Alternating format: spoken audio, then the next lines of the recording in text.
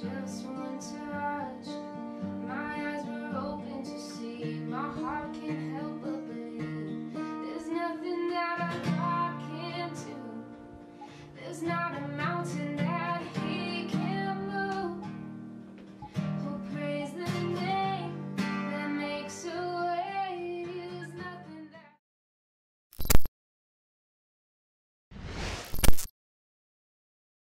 Hey New Culture Church, my name is Alyssa Lee and I'm a missionary at the University of Wisconsin-Madison with Chi Alpha Christian Community and a part of New Culture Church. We're so happy that you could join us on this Sunday at New Culture Church Online Church at Home.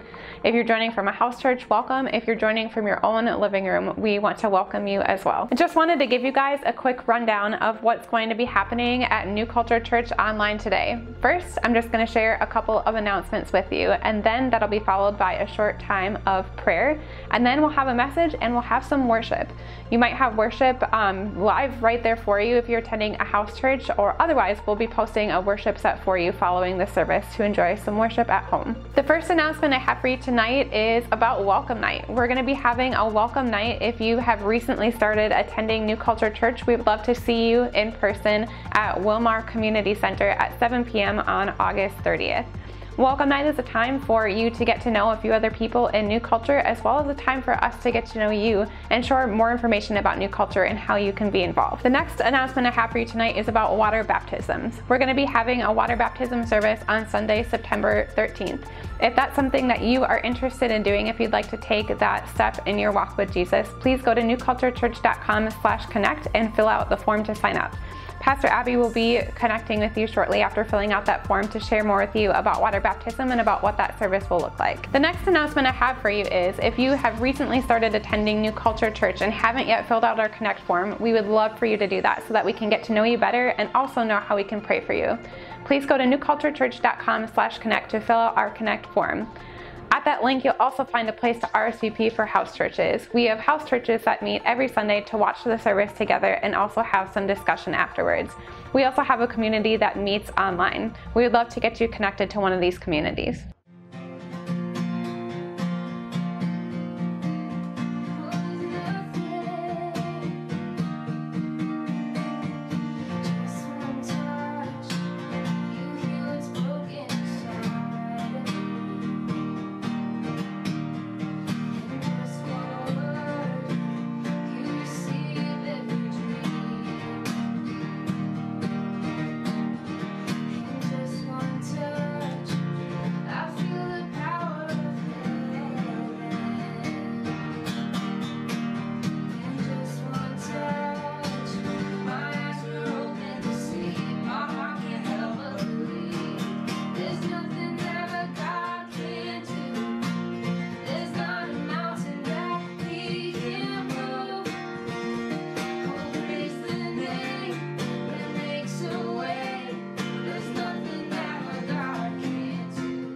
Thank you so much for filling out our Connect form. One of the best ways that we love to show our worship to God is through our giving. We have these things called tithes and offerings, which is giving of the things that we have back to God. And if you head to newculturechurch.com/give, you are able to give whatever you would like to see this ministry continue to reach the city of Madison and bring the culture of Jesus here. So I'm just going to take a moment to pray over our tithes and offerings today. God, we just thank you so much for just showing us what it looks like to give. God, you gave your son to us. You gave everything. You gave things that just meant so incredibly much to you. And I pray that you would just inspire us to do the same and to hold the things that we've been given and the things that we've been blessed with loosely, God, and just allow you to move in our lives and to disperse what we've received the way that according to your plan. And so I just thank you so much, God. I thank you that everything in this earth truly does belong to you, and pray that whatever is given would truly be blessed and would be used according to your will. And it's in your name we pray, God. Amen.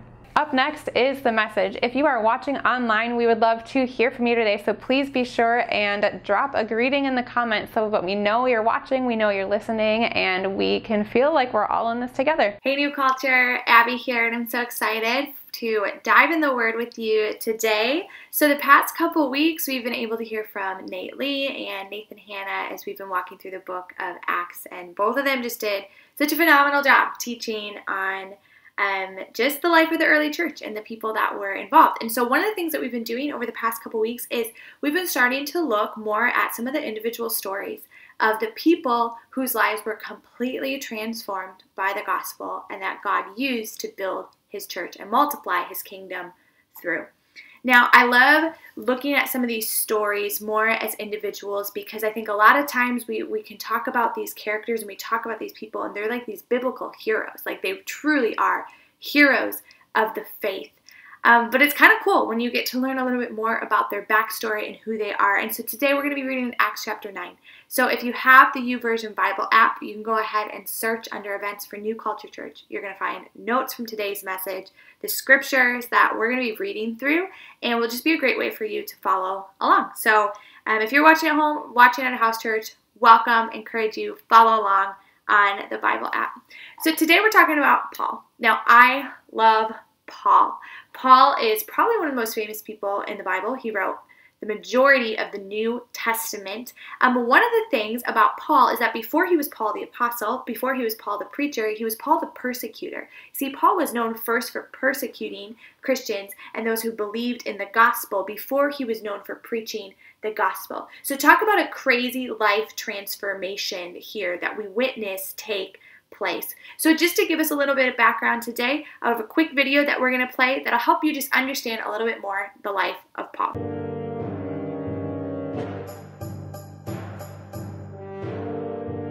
There was a mean man chasing after Jesus' followers. His name was Saul. He was sure that everything people were saying about Jesus was wrong. He didn't believe Jesus had risen from death. He was so sure he was right that he hurt and even killed people who believed in Jesus.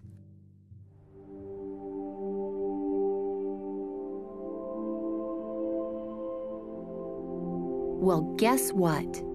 God wanted Saul to work for him and spread the news of Jesus.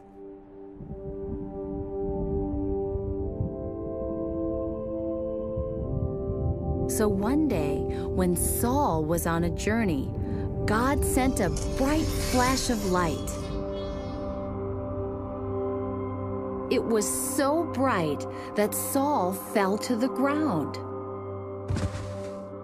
Saul, why are you doing things against me? Who are you?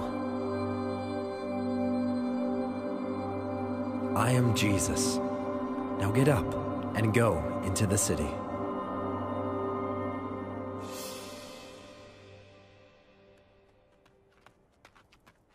When Saul stood up, he was blind.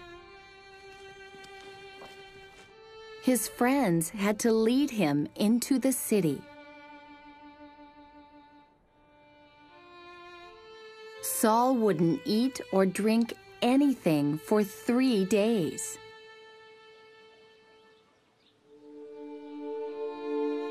God sent a man named Ananias to find Saul and pray for him so that Saul could see again. Ananias was scared of Saul, but he believed in Jesus and went anyway.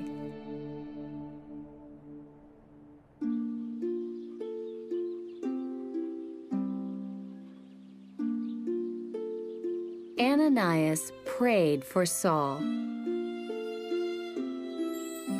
and Saul's sight came back.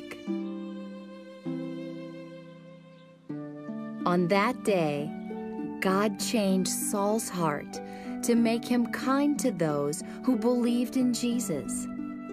After that, Saul was called Paul, and he began to tell others about Jesus too, and became the greatest missionary of all time.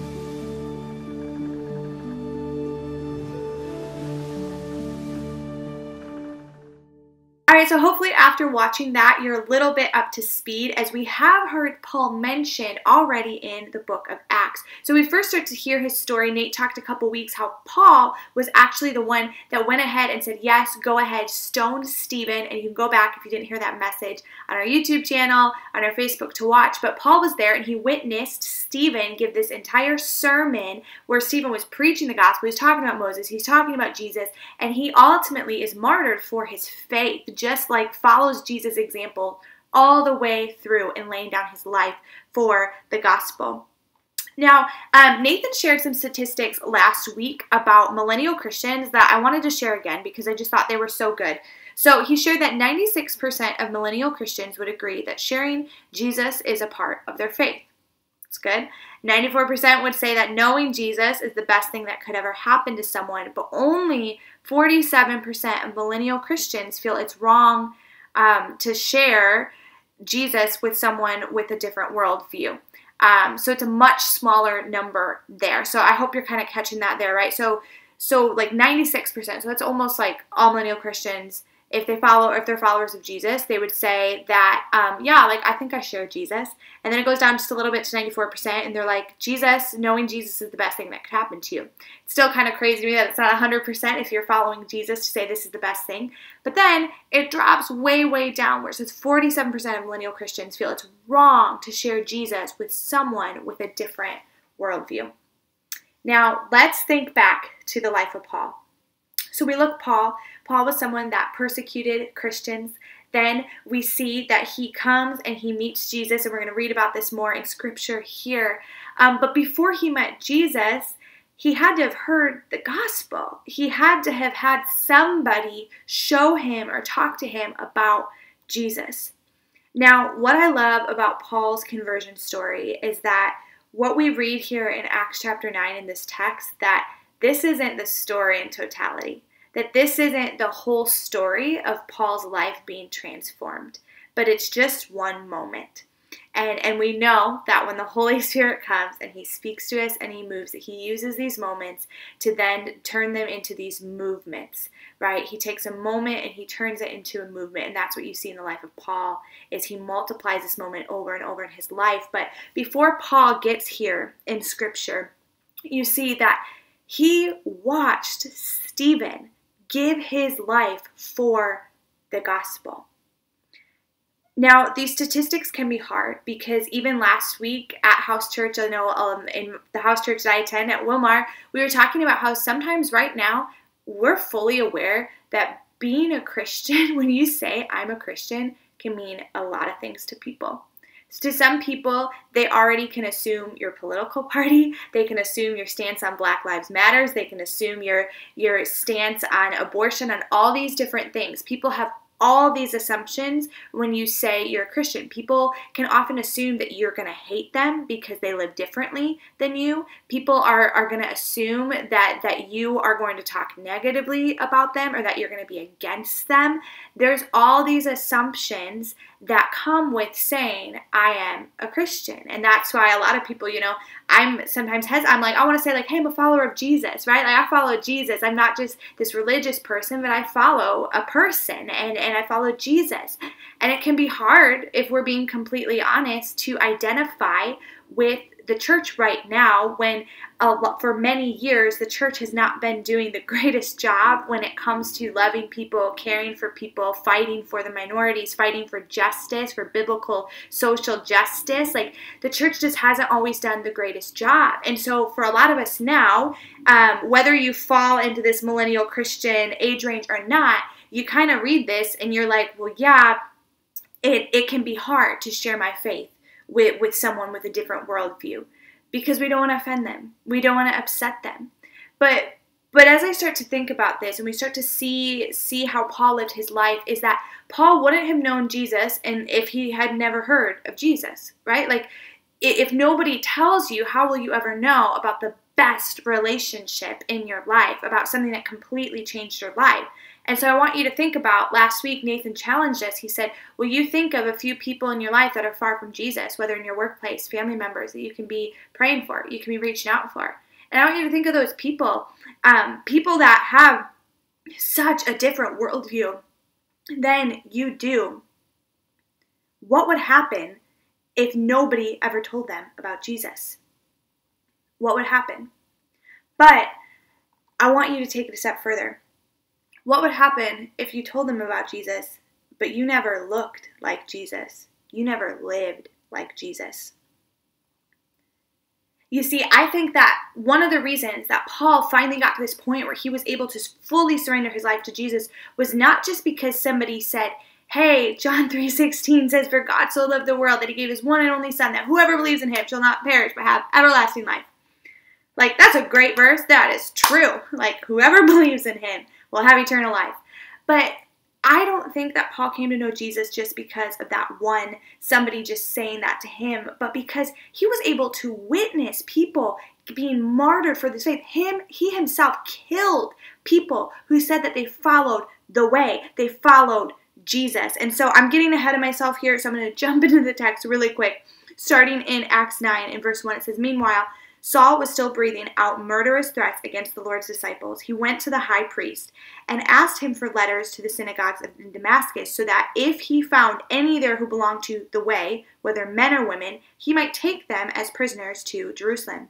As he neared Damascus on his journey, suddenly a light from heaven flashed around him. He fell to the ground and heard a voice say to him, Saul, Saul, why do you persecute me? All right, I love Paul. I love this story. I love this text.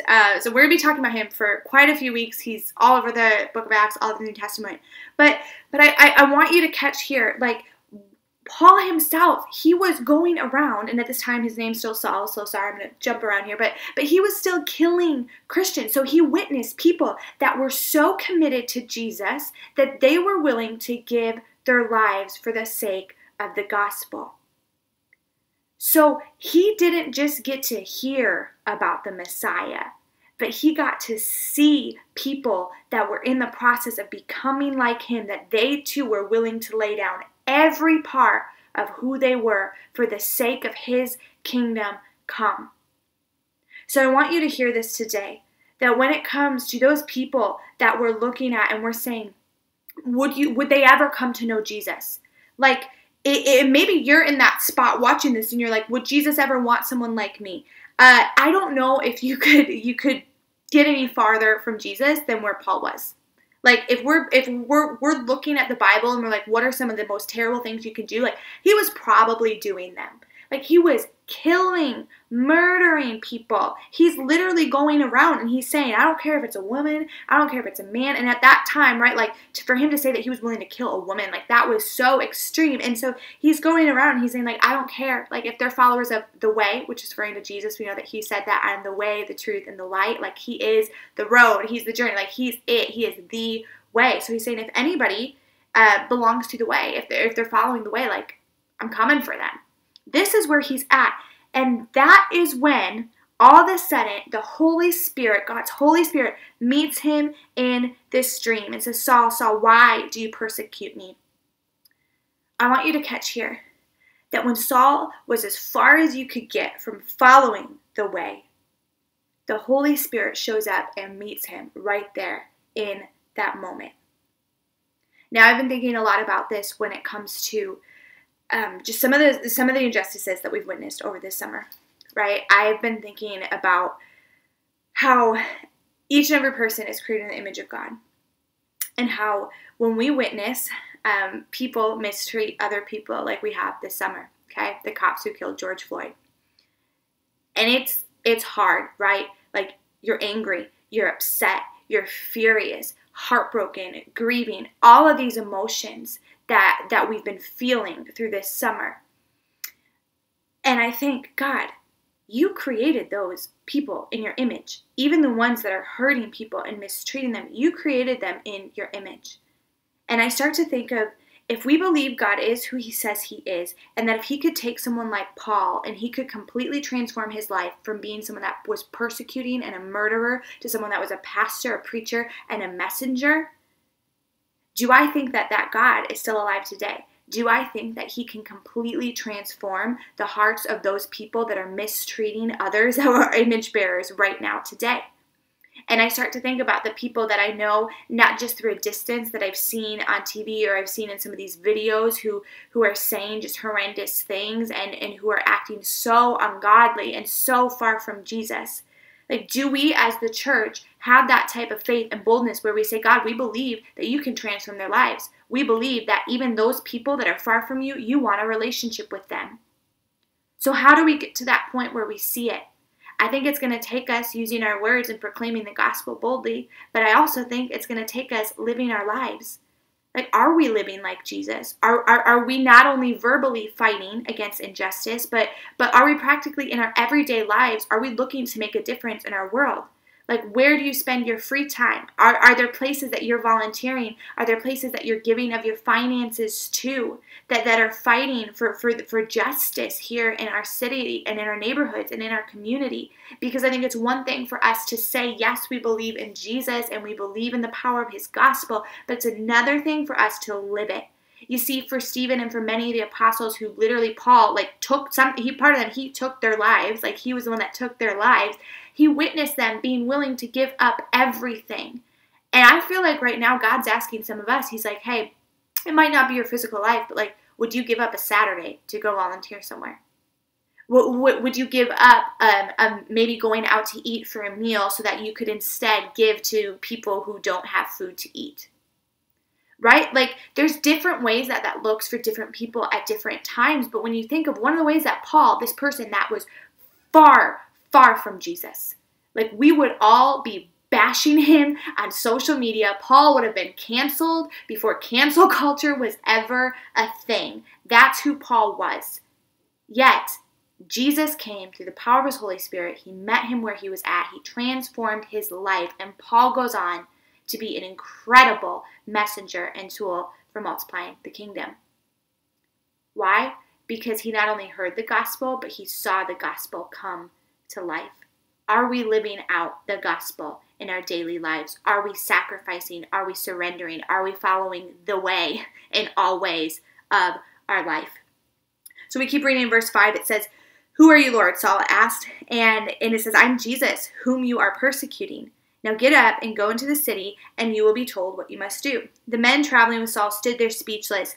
They heard the sound but did not see anyone. Saul got up from the ground, but when he opened his eyes, he could see nothing. So they led him by the hand into Damascus.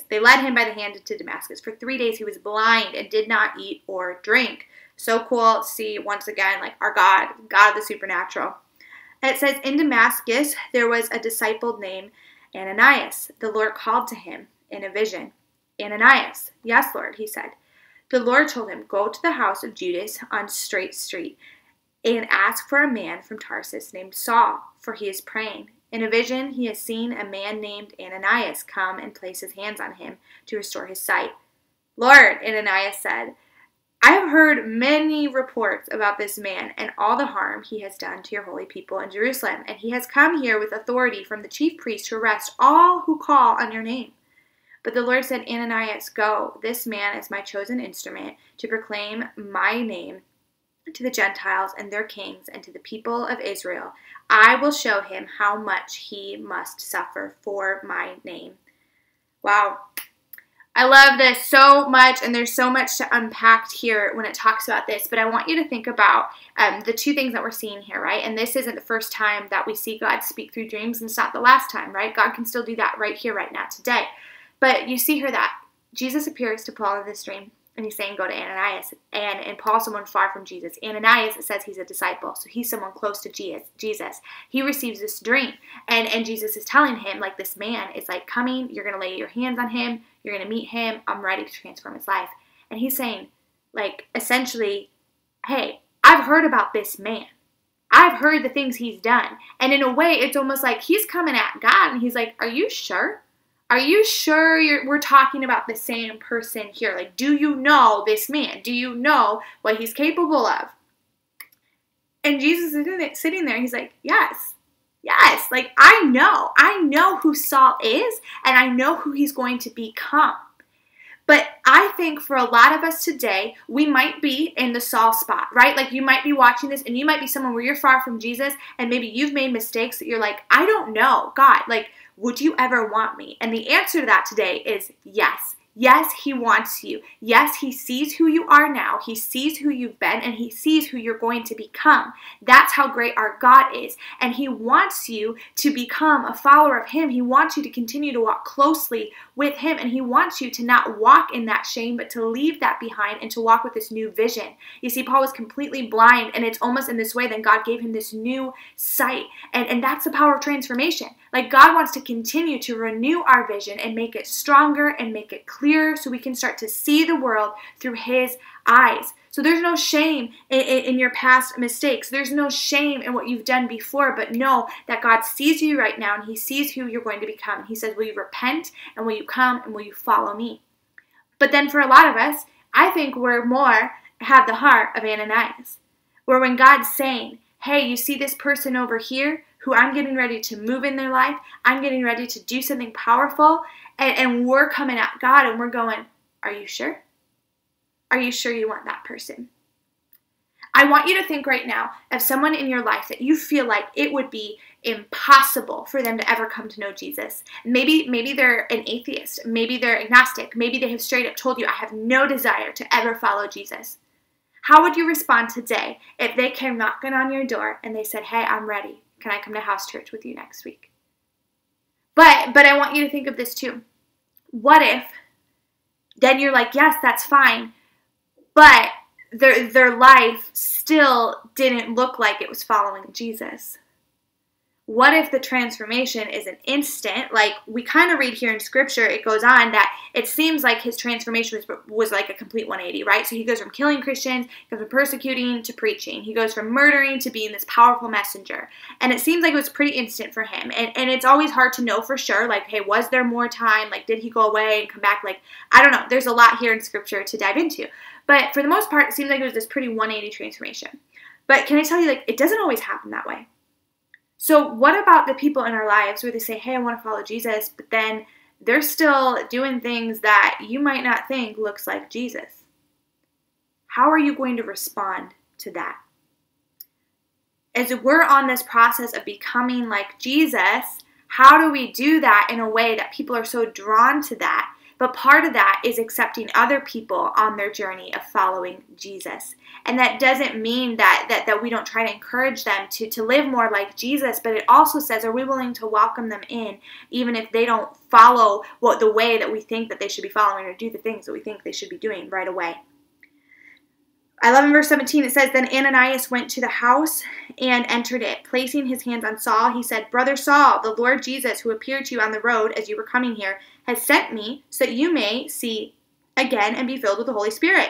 Immediately, something like scales fell from Saul's eyes, and he could see again. He got up and was baptized, and after taking some food, he regained his strength.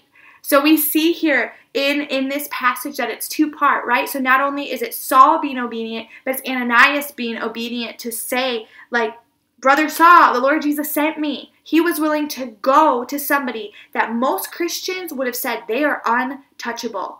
I can't think of many people at that time that would have wanted to go to Saul, who was known for killing Christians, and say, the Lord sent me.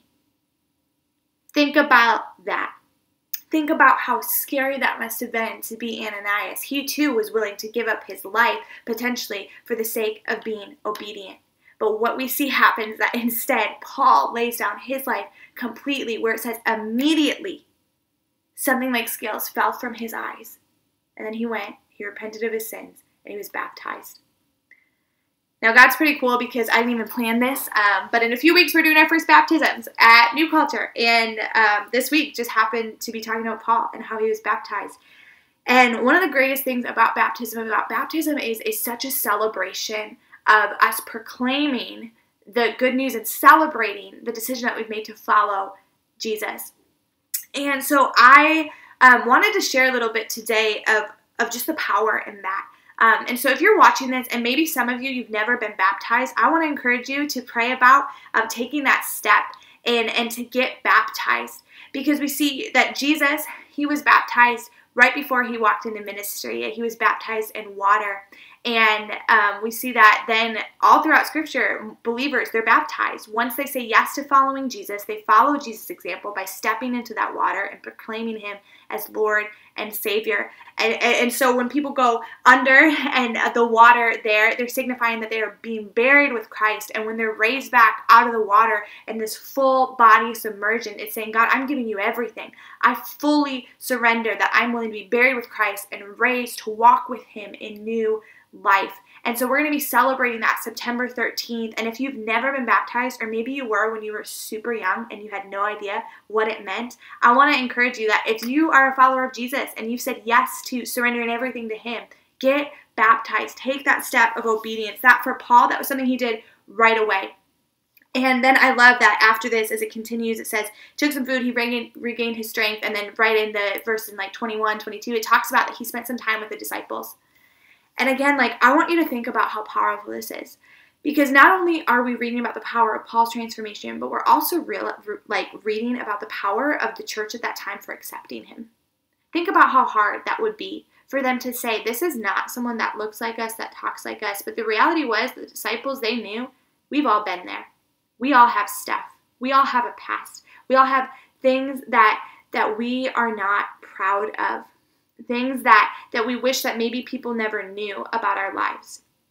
But as the church, we need to constantly remember where we've been, but also look to where we're going and how God sees us. And he sees us as whole. He sees us as complete. He sees us as his image bearers. And he so desperately longs to have a relationship with you, with me, and for the people that we would least expect him to have a relationship with. And so today, just in closing, I want you to kind of answer these questions for yourself.